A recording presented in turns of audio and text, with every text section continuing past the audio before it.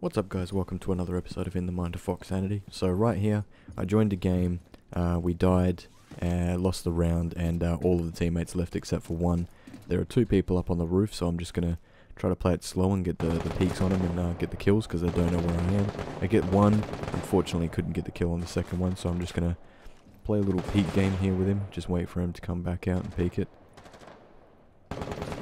Playing very aggressive here, trying to get the easy win, but they didn't realise that they were playing against me, so I was going to quickly start droning around here, and actually the clash runs out as well. Luckily they didn't have their shield out, so I get the easy kill on her, as she only has a pistol or a 3-round burst SMG.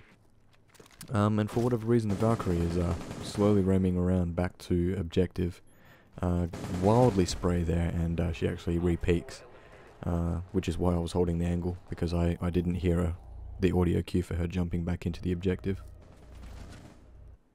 Now, you'll see here, the next round, I kind of felt like that they were going to play very aggressive again, as showed by their playstyle just there, so I played Frost. And already, as I'm playing slowly around the objective, an enemy has meleeed the window and shot through it. And as you hear here, they actually melee the window to my right. So I go for the peek, and for whatever reason, they're just sitting there, looking through the window. Now, the teammate's playing Tachanka inside the objective, he dies, and immediately they start securing the room. Get the kill there on the thermite and see someone down the hall, so I'm going to go for an aggressive peek on them. They weren't looking, luckily.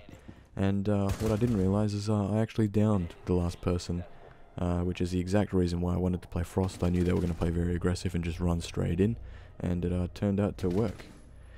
So thank you guys for watching this episode. It was a very easy 2-round 1v4 clutch, as the teammate really didn't do much. You also get to see the new animation here for the elite skin of Frost, and I believe the score was 8-1, so thank you guys for watching, and I'll catch you in the next one.